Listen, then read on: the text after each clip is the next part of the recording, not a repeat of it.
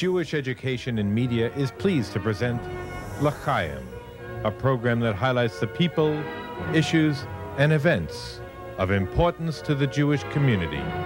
Now here is your host, Rabbi Mark Golub.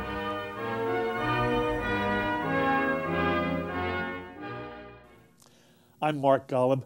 Welcome to a special Election 2016 edition of L'Chaim. To review and analyze some of the more striking issues in this year's primaries, I'm most pleased to be joined by two of American Jewry's most thoughtful individuals who often share their perspectives on issues of the day with us. Thane Rosenbaum is the director of the Forum on Law, Culture, and Society at NYU Law School, as well as being an award-winning novelist and commentator on Jewish life, and Thane's most recent novel is entitled How Sweet It Is. And Eric Yoffie is President Emeritus of the Union for Reform Judaism and a columnist for Haaretz.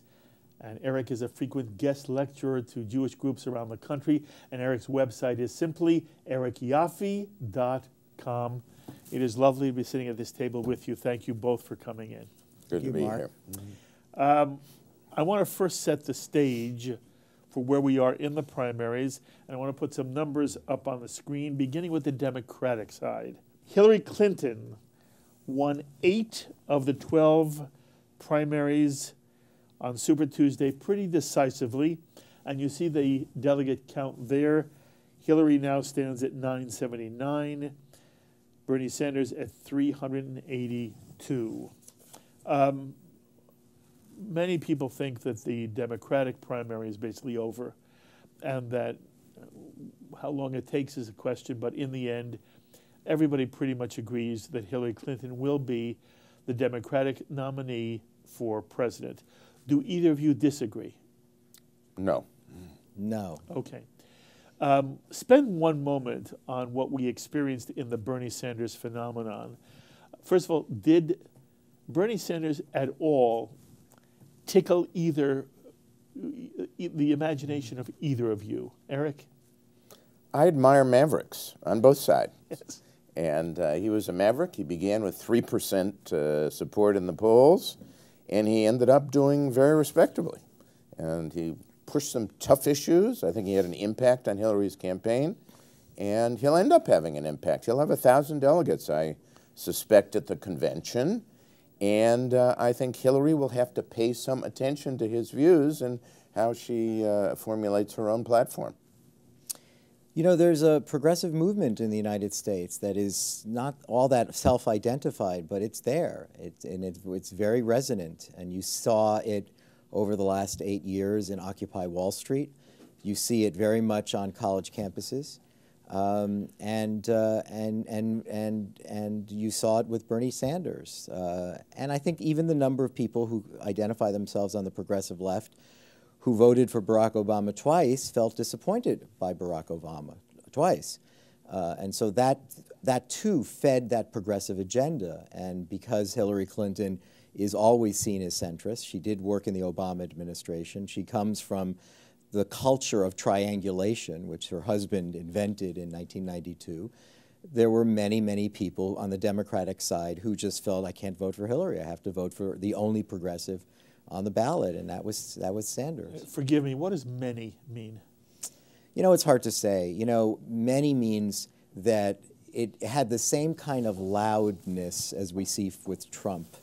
The numbers probably aren't that large, but it's whatever the number is, it's a good number of that number, meaning that they speak loudly, and you saw the cheering on college campuses. You know, college campuses, university campuses, we've seen even when it comes to hate speech and safe zones and trigger warnings, it's its own community, it's its own culture. Okay, but that seems to be a very small slice of the Democratic Party and the Democratic electorate. Yes or no?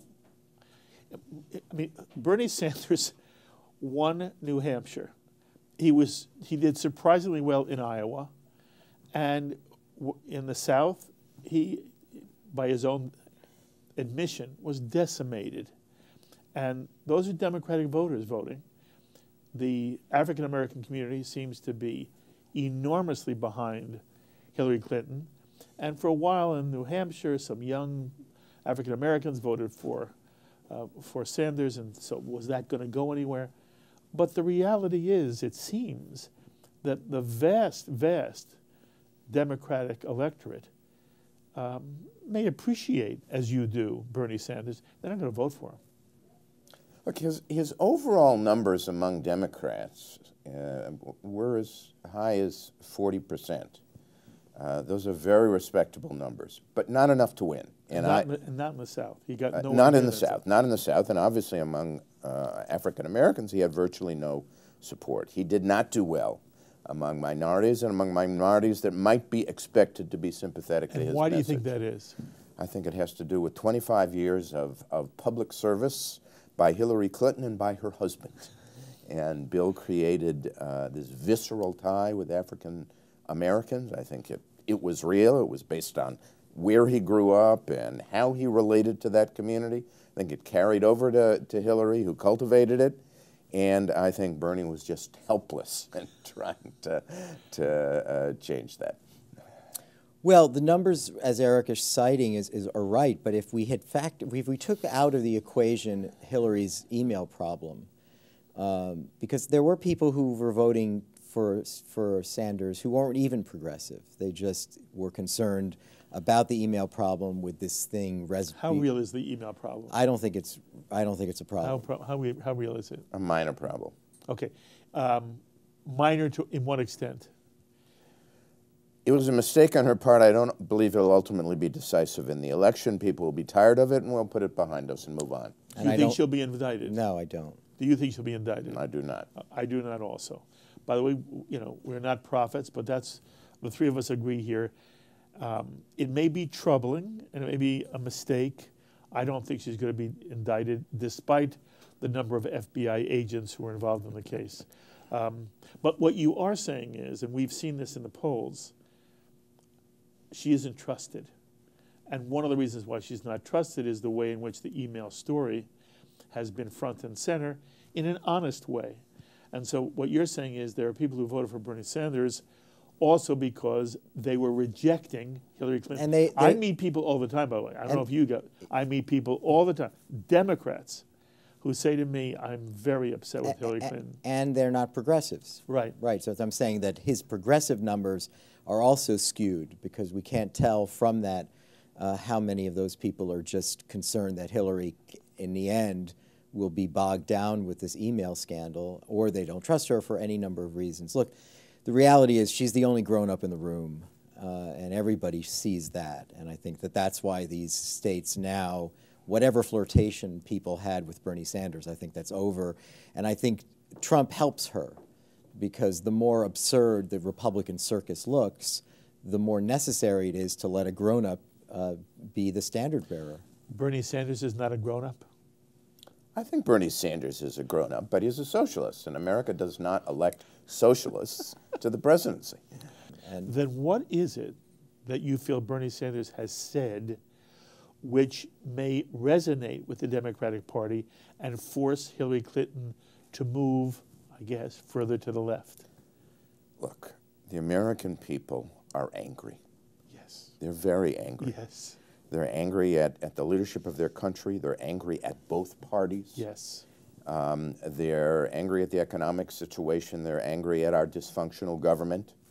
And as a result, on both sides of the partisan divide, we have candidates, mavericks, who are taking advantage of that anger. In many cases, the support has nothing to do with the specifics of what the candidate may be saying, but it's an expression of the profound unhappiness with the way things are going in America. And I think that explains a lot about Bernie Sanders, and for that matter, a lot about Donald Trump. I think you're absolutely right. You agree? Profound anger, profound sadness. I agree with Eric as usual. As usual. But I think it's also more concrete than that. I think that Sanders did two things that tapped into a kind of zeitgeist, a psyche of the American anger. One is income inequality. And so Hillary Clinton's associations, flirtations with Wall Street, her speeches at Goldman Sachs, all of a sudden this became a huge issue. Why? Because she was connected to bankers. And Sanders can claim, as a socialist from Vermont, the only rich guys he knows is Ben and Jerry's. He doesn't know rich guys. And so therefore he was able to, certainly on university campuses, tap into this idea that this is part of this American anger is income inequality. The second area is America's wars. You know, Sanders presented himself in running against a Secretary of State as saying, I am not promiscuous when it comes to America's military. I don't think we should be involved in anything. I'm a Jew, and I don't think we should be involved in the Middle East, right? And I think that that gave him an enormous amount of credibility within the progressive community because he's saying, here are the two things that you want to hear. You want to hear that there are too many rich white guys around, and we have to stop this income inequality. And secondly, that America is just constantly thinking that they have to fight the world's battles and put boots on the ground, and I don't believe in boots on the ground, ever. Could Bernie Sanders as president reform Wall Street? Is that what a president can do? I do think that the president can do things about Wall Street, about the specifics of Wall Street. I think Dodd-Frank made a difference. But that wasn't a president. You had to get Congress to agree. That's true, but President Obama played a role. The notion that President Obama was he played a leadership role. He played a leadership role. But he couldn't do it if Congress did not want to go along with it. Well, the notion, one of the things that bothers me about the way in which the media is covering the presidential primaries is that there seems to be a suggestion, or candidates are being permitted to say, if I'm elected on the first day in office, I'm going to abolish Obamacare. On the first day in office, can any president abolish Obamacare? Yeah, I agree. I mean, I mentioned before, the dysfunctional nature of our government is an important part of the political picture now, and it's an important part of what people are angry about. And I'm suggesting the media is complicit. I agree with that. I think people hate the media. And people are angry about the fact that our government, in fact, can't do anything. And part of it is structural, and part of it has to do with the particular leadership that we have in our parties at the moment. But you're absolutely right. The likelihood is that whoever is elected president, sadly, tragically, little will get done, and that that anger will simply deepen. And Eric, are you angry? Yes, I share that anger. Thane, are you angry? I'm what everyone else is, shockingly frustrated about how paralyzed our government appears, how incapable our government appears to be able to do anything. And I think that what we're seeing now, Sanders, certainly with Trump, is the aftermath of 8 years in which the Republican Party, largely because of the influence of the Tea Party, became an obstructionist party of the no, and a president who really had no clue on how guys like Franklin Roosevelt and Lyndon Johnson took care of business. Here's a guy, I remember... you voted for him twice. You know, I voted for him the second time. I was not, unlike Donald Trump, even as a longtime Democrat, I was simply unable to vote against someone who had been a prisoner of war. I simply was unable to vote against. Interesting. Even in that, I felt that Obama was incredibly, again, I'm a progressive, I'm a Democrat, but I thought he was unbelievably inexperienced. And it seemed... By the way, he was. He was, unbelievably. And it was shocking to me that a guy who had no legislation, the only thing he ever wrote about was his father, you know, had been carried all this way. And I just couldn't do it as much as I wanted a black president. I wanted, and I was, even after he won, I was so happy for him, but I could not vote against a man who was a prisoner of war. I am livid at all of them. I think they're all bums, which puts me in a very difficult position because I believe you should vote. And the question is, so am I once again going to do what so many Americans do? I go and vote for the least objectionable. But at the moment, I don't believe them. And I think that also is why Donald Trump is a phenomenon that is so shocking to all of the pros. The professional pundits all thought he was going to disappear in a moment. And he hasn't disappeared, and we'll talk about him in a moment in detail. But I think one of the reasons why is that people believe he's different. And there's only one thing we want. We don't want the same thing anymore.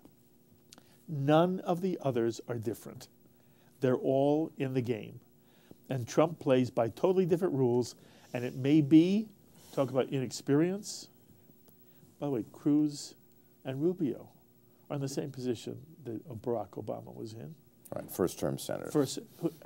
And they're taken seriously, just as Obama was taken seriously. It's just shocking to me. It's a terrible, it's a terrible precedent. I'm I agree. acknowledging I am angry, again, for journalistic integrity.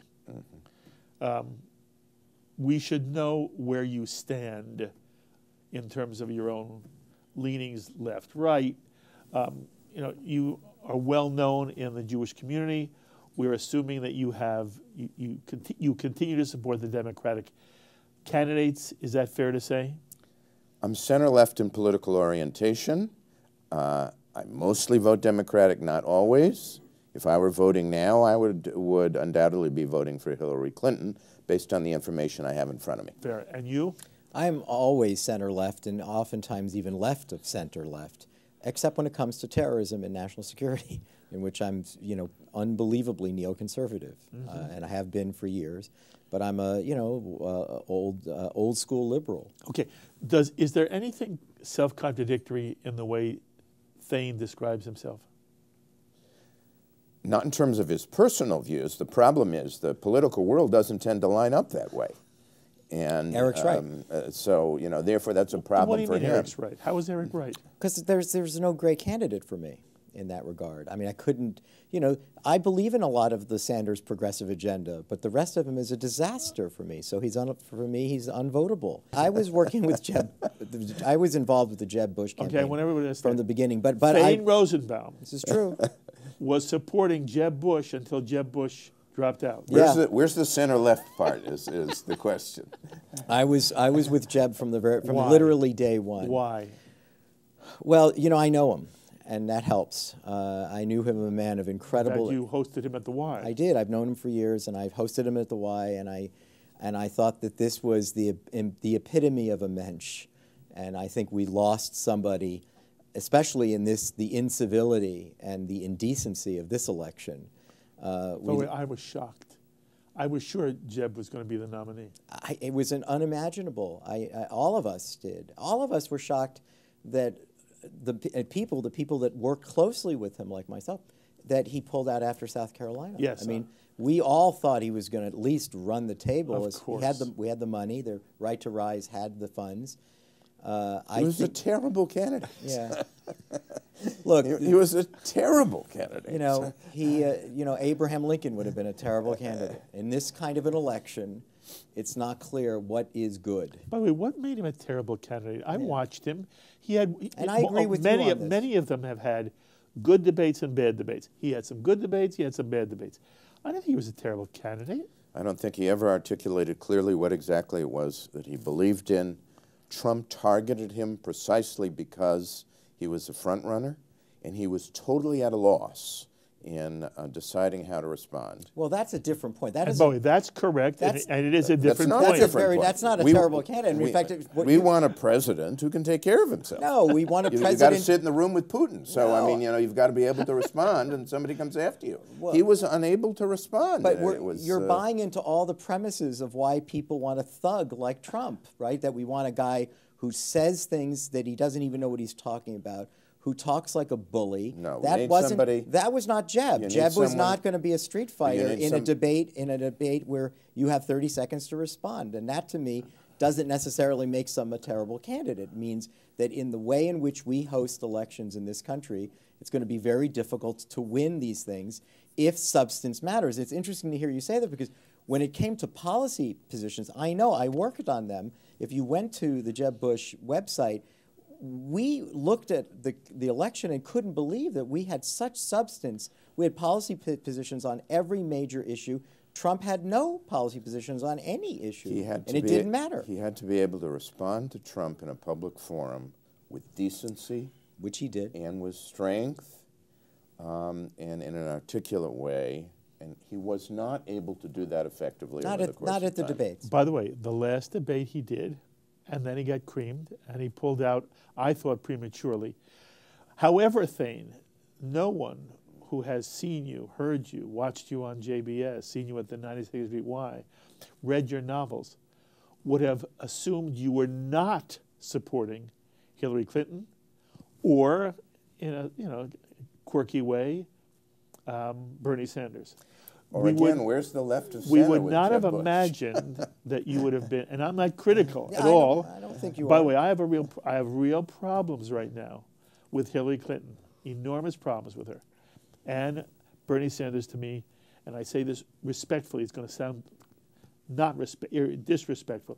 I thought it was a joke, but I would have thought you would have found some home in the Democratic Party. How did it happen that you didn't? Well, a few things. First of all, I want to say I supported Hillary in 2008 and in the first election against Barack Obama. I wasn't voting nor supporting Barack Obama in But that it sounded first like you election. voted for McCain. In the end, because there was no Hillary Clinton option. I don't You know would have voted for Hillary. I'm sure I would have. Okay. Even what I said before about prisoner of war. I just Okay. thought I can't not vote against this Barack Obama just wasn't experienced enough for me to vote for not to As vote. much as you wanted philosophically I wanted to see the first oh, my African God. American. Yeah, I live in Harlem. It mattered to me. It was very symbolic. And it was thrilling, wasn't it? Sir? Absolutely. Whether you thrilling. liked him, you didn't like him, Absolutely it was thrilling It was to thrilling. America. It was thrilling. It Yeah. was it gave the entire country a lift. Okay, but answer Eric's question. Look, Where's the left? it's very difficult. Look, I do think that no matter how often Jeb was put in a position to say that I'm the only true conservative in the race, he was not the most conservative one in the race. If anyone would have been the more moderate conservative, I don't even believe it would have been Kasich. I would have thought that in the end, it would have been Jeb.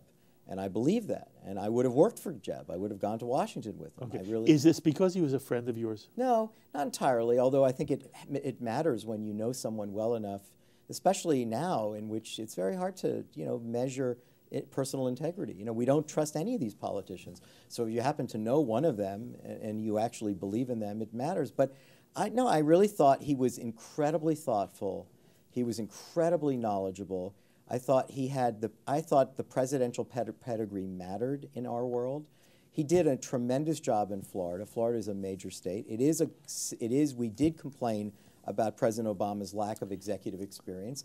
And even what you said now, Cruz and Rubio certainly can't establish that, and Jeb really could. I thought that on many levels, although he wasn't on every issue for me, perfect, but for what I wanted to see in a president, I thought he was by far the best candidate there. Okay, I want to now turn to the Republican side. And Sloan, let's put up on the screen the delegate count after Super Tuesday as it applies to the Democratic race. And obviously, Donald Trump is way out ahead. The Republican race. I'm sorry, yes, thank you. The Republican race with Donald Trump way out ahead with 292 delegates. Senator Ted Cruz of Texas is second with 188. Senator Marco Rubio from Florida has 98 delegates. And then, this also surprised me, gentlemen. John Kasich has 23 delegates, and talk about an adult in the room, and talk about a man with experience. And Kasich has done it both in Washington and as a governor of a major industrial American state. And over time, he's gotten more fluent when he speaks at the debates, and he makes cogent points at those debates, and he doesn't descend into certain kind of high school playground discussion, language, and he goes absolutely nowhere in the polls. So first of all, we'll talk about Trump in a moment, but just reflect for one moment about John Kasich and the phenomenon, the negative experience he's had in the Republican field. He's an admirable man. He's a very religious man, by the way. He took the Medicaid money that other Republican governments did not take. And in justifying that, he referred to his religious values. And what he said, in essence, was, I am not going to let people in my state go without health care because of some ideological partisan concerns that they don't care the least bit about. Did you respect that? I respect it very much. I wrote a piece for Time magazine in which I said he's a hero. Having said all that, he doesn't have a presidential demeanor. And that was important. It's always important. He came across as a decent guy, but without sort of the gravitas, take an overused word, or the charisma, or those things that we associate in this celebrity-driven age with the presidency. Do you agree? And exactly why I supported Jeb Bush, because I did think that he did have the gravitas and the presidential pedigree and demeanor. Nobody's interested in smart people. We're not. We're interested in entertainment. We're interested in sound bites. We're interested in thinking about the election like we think about professional wrestling. The same kind of, the kind of dumbing down of a broader culture. And so when you say, look at Kasich, admirable, smart guy, ran a major state. And I'm thinking, in this election, he's unqualified. Mm-hmm. He's not entertaining. He's not a bully. He doesn't say outlandish things. He doesn't insult anybody. And he's experienced, and experience doesn't matter. Have you met any Jews who tell you they're going to vote for Trump? No. Have you met any Jews who tell you they're going to vote for Trump? No. I meet Jews all the time who tell me they're going to vote for Trump. When you just travel in different circles. Evidently, evidently. Well, I have to tell you, when I was, I was again very involved in Jeb's campaign, and there were, as we know, there was definitely Wall Street and real estate money that was part of the Right to Rise PAC for sure, and some of that money was Jewish people, and I can tell you that at some of these breakfasts that we all attended, every single one of the Jewish real estate people that were there said that they had been sued at least once by Donald Trump, and that they had really, feelings of utter contempt for the man. So again, circles would matter in this case, and I'm sure in certain circles, the people on Wall Street have no feelings for him. Okay, no, that's true, by the way, which makes him very popular. Exactly, for a rich guy. Yeah. Did the ad hominem arguments against Barack Obama ever bother you? Delivered by people who didn't like him. No, look, I think you treat your president with respect. Did they bother you? Yes. Were you critical of them? Yes. Were you? Absolutely. Okay. Why are you willing to do ad hominem against Trump? Well, he's not the president of the United States. You mean if he's president, you'll stop? No. Okay. But I'm just saying that just shows you the absurdity of his candidacy. No, that's a double standard. No, right. No, I'm saying this. I think that there are things you can say that are legitimate criticisms of Donald Trump. To tell me he's a thug, which is the word you used, I hear demagogue. By the way, many people thought Barack Obama was a demagogue and still is a demagogue. I don't think the media, and I don't think critics of Trump fairly criticize him. But having said that, obviously both of you, I guess, are in the camp of it would be a disaster. But there's another... It would be a disaster if Trump were nominated, or a disaster of amazing proportion if he were elected. Have I described you properly? If elected, yes. If elected, it would be a disaster. I think based on all that we know now, it would be a disaster for the country and the world. Because? Because of the substantive positions that he has put forward that are an affront to the American tradition, that are an affront to the Constitution, that are an affront to our most basic values. This is a man who is giving the American people targets to hate. No Muslims are to be permitted in. I don't think he hates Muslims. No. When you say that no Muslims are going to be allowed into our country... I will explain to you what he means. He never means he hates Muslims. By the way, he has said over and over again, it's not against Muslims in particular. He hires Muslims. After Paris and then San Bernardino, he reflected something that many Americans feel, fear. Yeah. And what he said was, at the moment, we have a government, we have an administration, which will not even use the term Islamic terrorism, and we are at the moment considering letting people in from Syria who are likely to include Al-Qaeda operatives, and until we understand how to handle this, the government should take some kind of action. Now, do I think it was hyperbole? Absolutely. Do I think he hates Muslims? Not at all. He promotes it. It's not hate. Leadership comes with responsibilities. If it were to have been said, as it was, you have radical Jews who came here, who were communists and who were socialists and who preached the overthrow of the government, and therefore all Jews were to be banned from America. Let's say that that were a political position that we heard at the early part of the 20th century, which it was, by the way. There were people who made that claim. Would you have responded in a way similar to what we just heard about Muslims, by saying there's a real problem here, there are radicals, there are people who advocate the overthrow of the government, until we've resolved that, this is a way of giving expression to that? And the answer is you would have responded with outrage. And you would have said you're characterizing all Jews in a way that's unfair and is inaccurate. That would, I want to suggest, that would have been your response. And I want to suggest there's no real difference here in the case of Muslims and what Donald Trump is saying. I understand. And by the way, don't get me wrong. I'm not for the I'm not for the policy. I'm not for. I think the policy. He was wrong.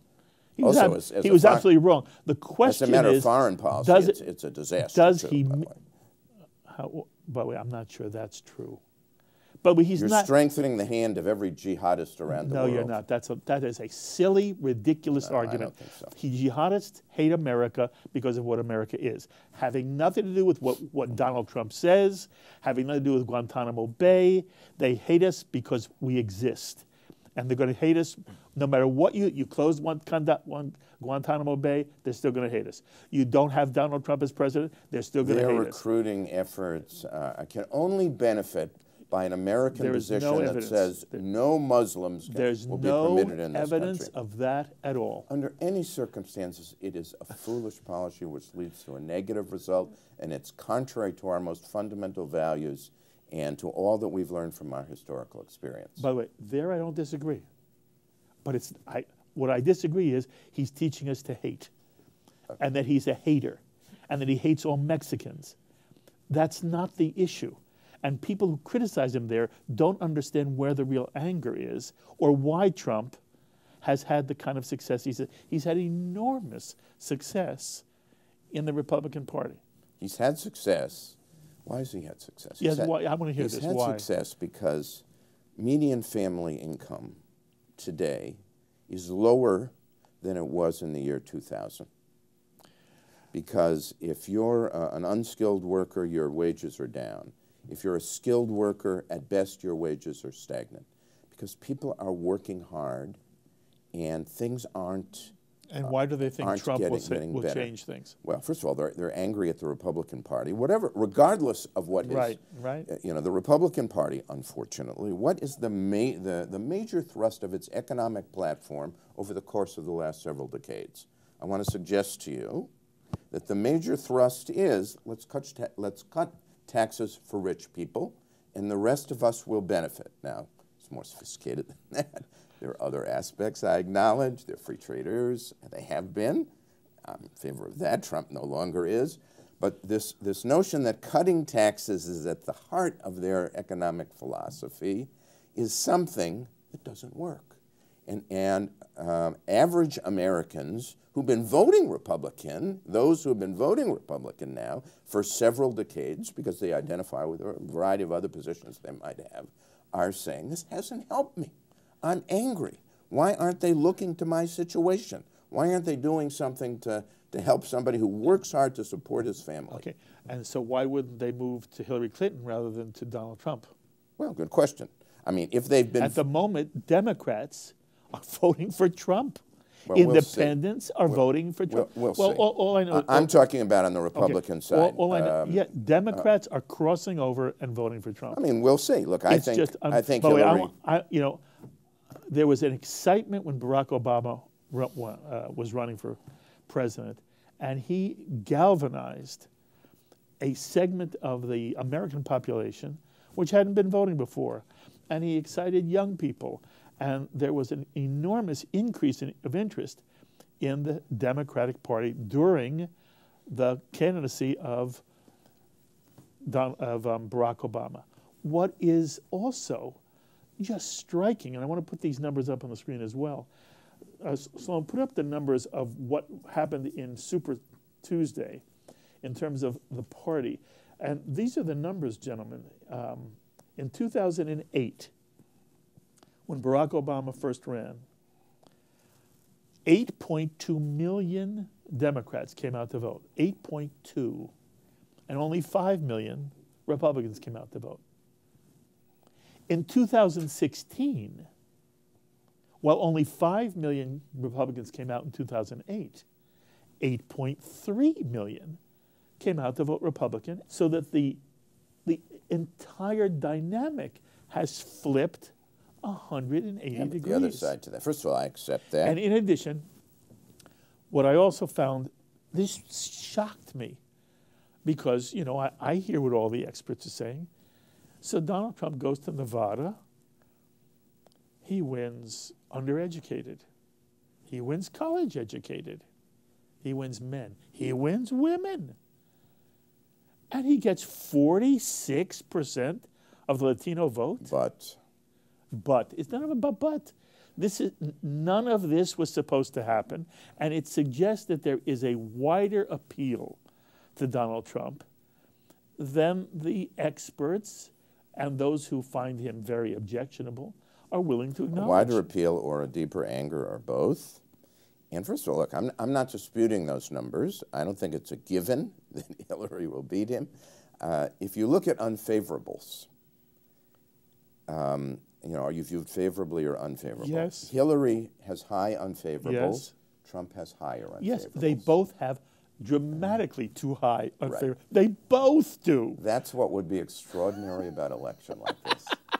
Two candidates with unfavorables. Yes. I don't know that that's ever happened before in our And by the history. way, you and I, all of us know, we're a long way till November. Right, we are. And the polls will change and attitudes will change. All right, you've been patiently seeing this discussion with Eric. What, you know, I picked on you because you used the word thug. And I'm telling you that I meet Democrats all the time who tell me, sometime with embarrassment, I'm voting for Trump. But as you hear this discussion and as you think about Trump, what do you want our audience to hear? Well, first of all, let's go back a little bit. I completely agree with you when you challenged Eric about this idea that, you know, Trump's language about Muslims is a recruiting tool for ISIS. I completely agree with you. It's demonstrably false. And the best example of that is Barack Obama. No American president in the history of the planet could have given more overtures to the Muslim world. From his first days in office, his speech in Cairo, his New Year's greetings in Iran. Really, Iran, New Year's greetings every year, they took that as a sign of weakness. They didn't receive it the way you do on the faculty campuses, on the faculty lounge of a campus. They took him as, well, he's giving us New Year's greetings. He's obviously a weak man. So there's no evidence of that. You're quite right. The ISIS is there, and Al-Qaeda is there because they hate America. And I'm not sure. But by the way, here's the irony of that. If anything, they would hate America more for Barack Obama's drone strikes. The point on Trump's thuggishness, you know, I want my president to be presidential. I don't want him to insult handicapped people and Mexicans, even if he doesn't mean it. What he's saying, the tone in which he's doing it, in the way in which he's doing it to rally support. I don't want my president making fun of John McCain. I mean, I want a president who conducts himself with dignity and honor and mutual respect and connection, and that is not what a Trump presidency appears to look like. Everything about him has been thuggish his entire career. I'm not backing away from that. I think that anyone, at least for the love of God, at least let's call him what we know he is, that he cannot stop being. It may be that thuggish plays well now in America, and that's what we want. We want a guy that's against political correctness. We want a guy who's going to stand up to ISIS. We want a guy who talks tough. He doesn't have any proposals. I find that argument much more both persuasive and substantive. I find there are real reasons why people can be against Trump. And it means that one is considering how in the world has he been so successful so far? Depth of the anger explains it. And many people, by the way, I've read interviews in newspapers, and repeatedly one hears people saying, I'm fed up, I need a way to protest. Yes. This is the way to do it. And it's a reflection on our, look, because as we've said, I share the anger, and I share the disgust with the political establishment, which is not listening, that I can understand this. I'm much more understanding of the American people than I am of a leader who is exploiting that in a dangerous way. By the way, when you say exploiting, you touch a button in me. See, when you were doing content, I have no problem. Does Hillary Clinton exploit? All politicians exploit. Right, as long as we all understand that. Mm-hmm. It's not that Donald Trump exploits. They're all bums. He lost me at a very first press conference when he announced his candidacy, and he talked about the Mexicans crossing the border, and he said they're murderers and they're rapists. He didn't say that, and he didn't lose me at all. What he said is that in essence, coming across the border are, among those who are coming across illegally, murderers and rapists. Now that is factually true. He never said all Mexicans are rapists. He never said all Mexicans are murderers. And those who want to be against him make it sound as if he is saying all Mexicans are. He has never said that. And there's a real problem. One of the things that he tapped into is the extent to which there are people, and I don't experience it because we live in the upper northeast, but there are people who are living along the border who really feel the extent to which there has been illegal immigration and sanctuary cities is a horror. And I appreciate their concern. I appreciate their concern, too. It's not as if it's not a difficult issue. His words were chosen carefully. He said them in such a way so that they were heard by the American people to mean that criminals are pouring across our border and that they were associated with Mexicans in general. That was not a chance occurrence. I want to tell you what bothers me the most and see if it bothers you the most.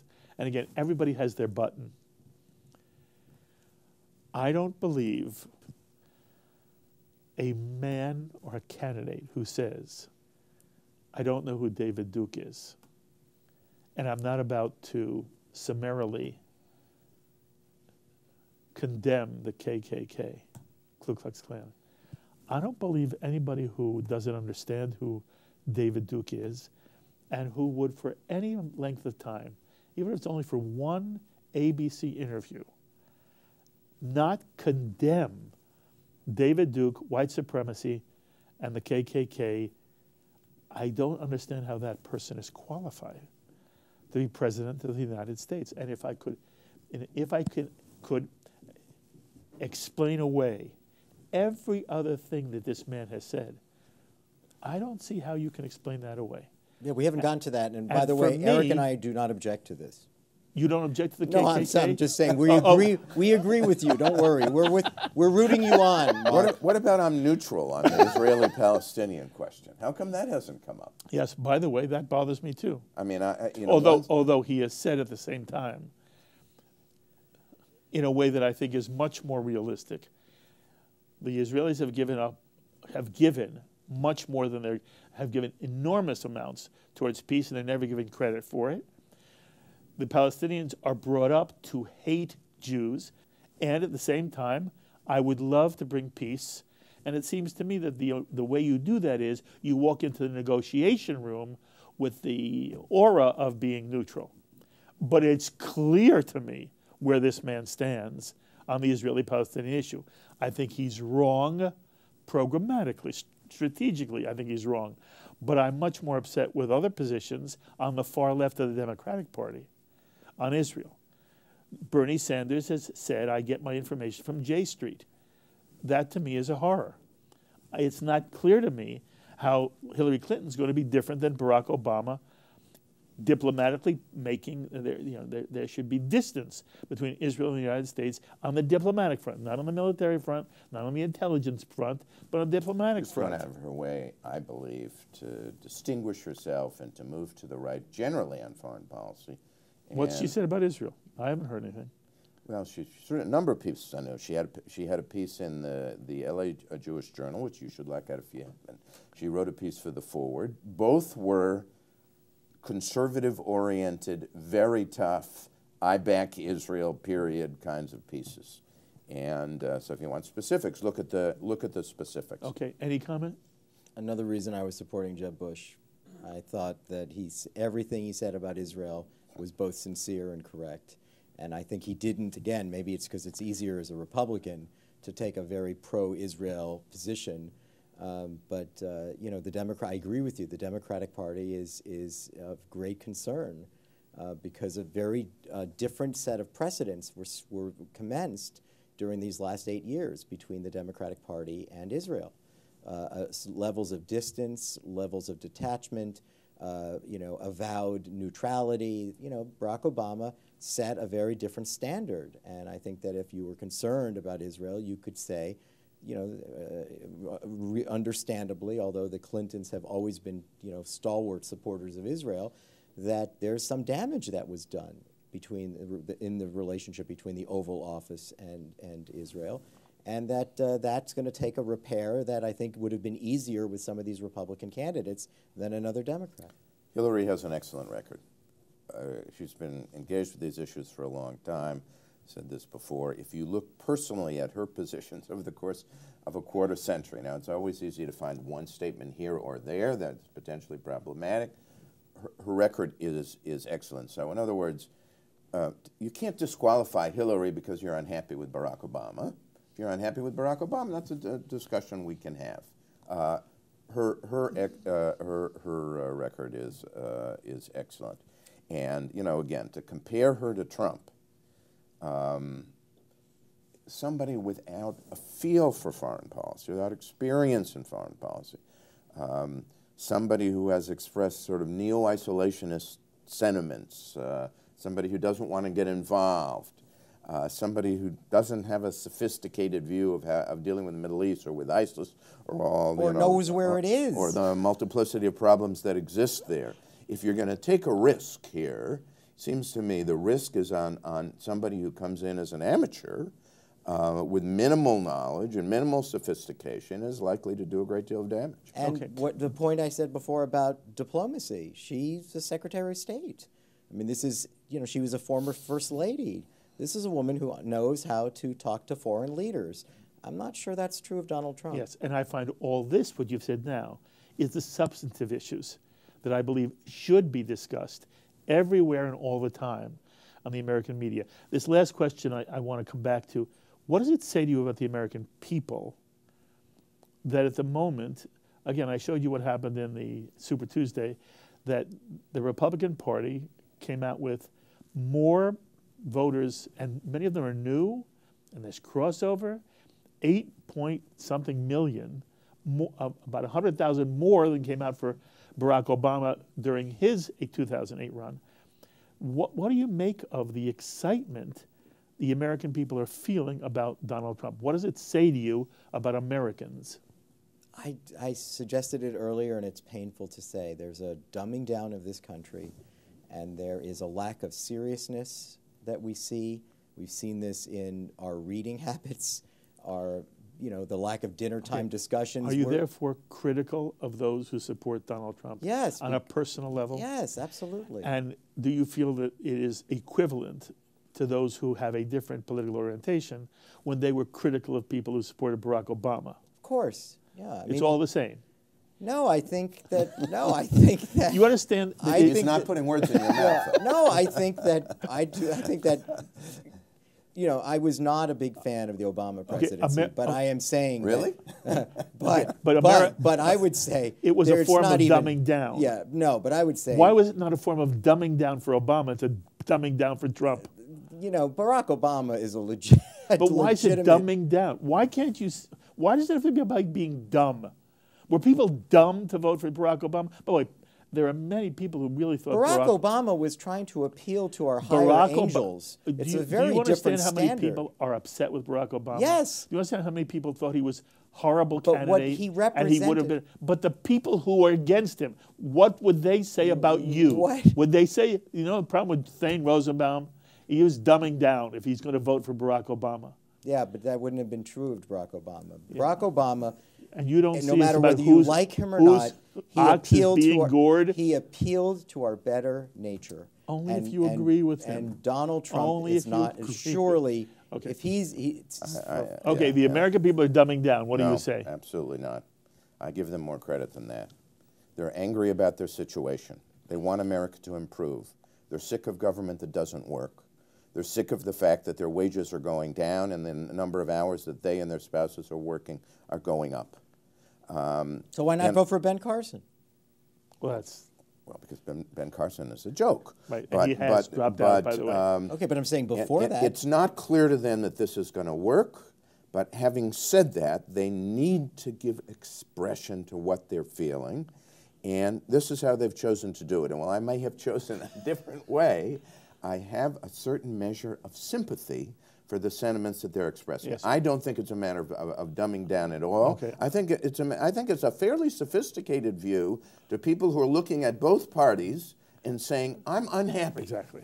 And this is how I'm going to express it. You've expressed my feelings more than Thane has. They could have voted for Carly Fiorina. There were other options of people that didn't work in the Washington political establishment. There's something about the Trump candidacy that appeals. Because he seems as if, number one, he has been successful in his world. Nobody was going to vote for Carly Fiorina. That's true. As if she was a success on the level that Donald Trump has been a success. And that's one of the things he projects, and people have confidence in him. I will tell you one more story. I'm in an Uber, and I say to the driver, have you been watching the election? He says to me, yes. I said, what do you think? He says, well, first of all, Donald Trump is a racist. And by the way, you know, I'm a Muslim from Egypt. He's a racist. I said, well, and then we go through the other candidates, and every one of the candidates, there's something he likes about them, but there's something he doesn't like about each one of them. Hillary, you can't trust her. Blah, blah, blah. So I finally said, well, who are you going to vote for? Who would you vote for? Donald Trump. I said, Donald Trump? You just told me he's a racist. I said, yes, but he's strong and he would be good for America. And by the way, I'm a Muslim here in America. He's not against me. I'm saying that he has tapped into something that isn't about the dumbing down of America, even though it seems that the lack of his ability to ever specify a program and a policy. And that no one's demanding that he produce one. They demand it, but he never answers. Where's the intelligence of that? If that looks pretty dumb. The media, which says it should be policy-driven, then holds debate after debate in which all they do is try to create a food fight. So the media is terrible. Look, Mark, here's a guy that begins and ends every speech by saying the following thing, and we're not talking about dumb. We're going to win. We're going to win. America doesn't win anymore. Look, I've memorized it. It's really hard to remember. We're going to win. America doesn't going to win. This is the exact. Hillary says the exact same thing. Bernie in English, in a sentence. In an actual sentence.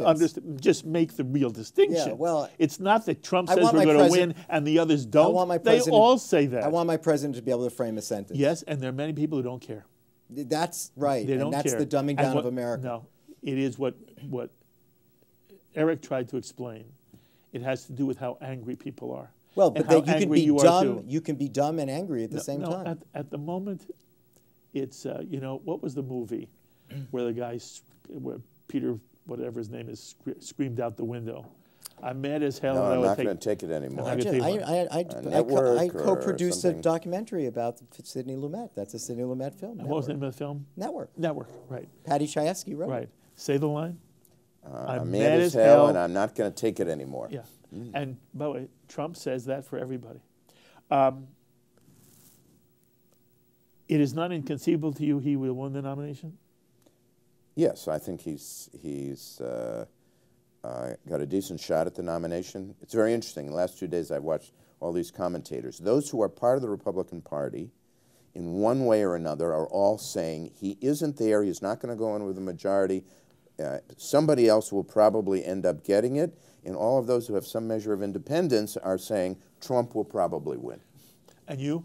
Will he probably likely get it? Let me just say, I had hoped that Jeb would stay in because I was hoping for a brokered convention. And I thought that, I don't even know if that's where we're headed now, but I'm afraid to say that I think that it's inevitable that he will be the Democrat, he'll be the Republican. He wouldn't survive a brokered convention, would he?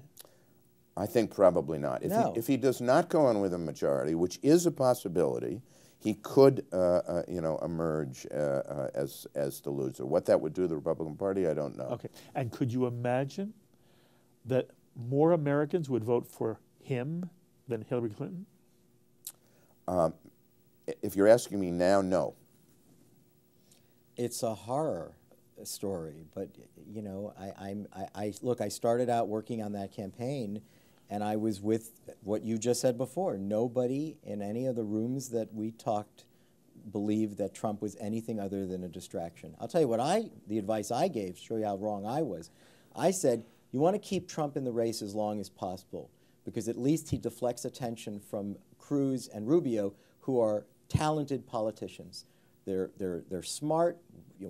Cruz clerked on the Supreme Court. We're forgetting some of the talent that was on that panel, thinking, Trump's great. Let him draft for you until the very end. Then you pull out ahead.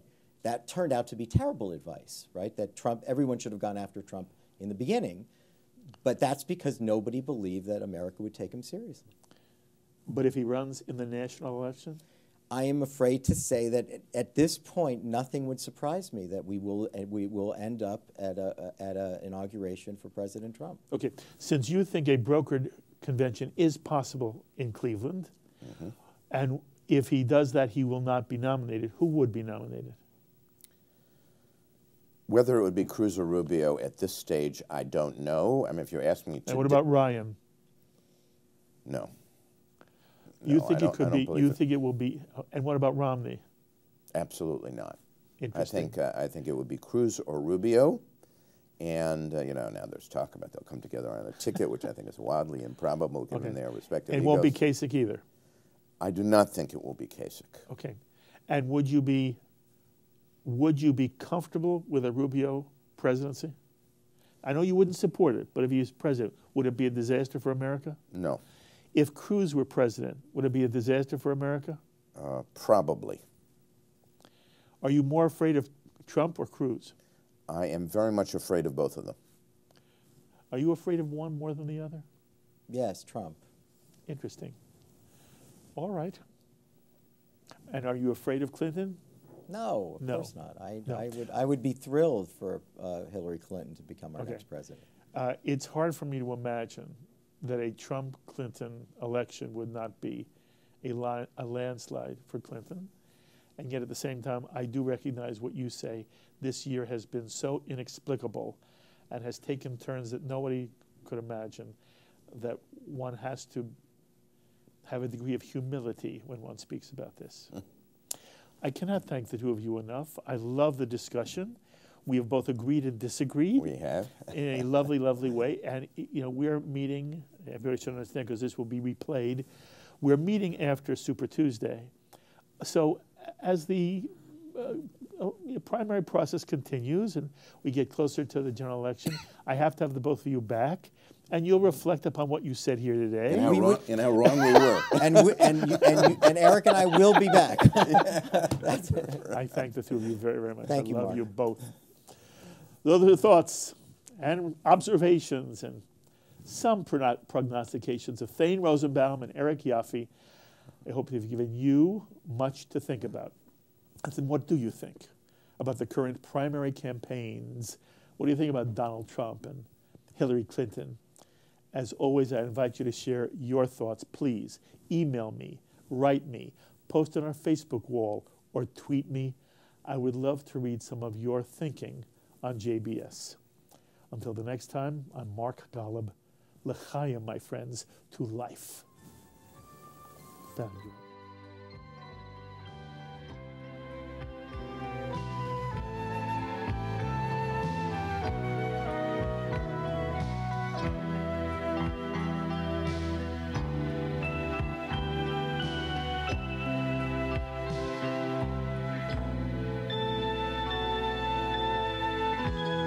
L'chaim is a presentation of Jewish education in media.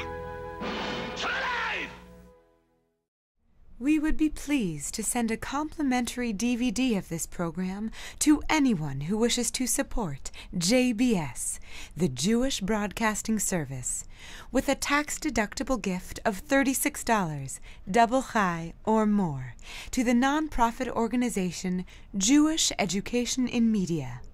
Simply visit the JBS homepage and click on the Donate button to make a donation by PayPal or your credit card. And please indicate the program for which you would like a DVD. Or you can send your tax-deductible check made out to Jem, Post Office Box 180, Riverdale Station, Bronx, New York 10471. And again, please remember to indicate which program you would like to receive with our compliments. And we thank you for your kind support.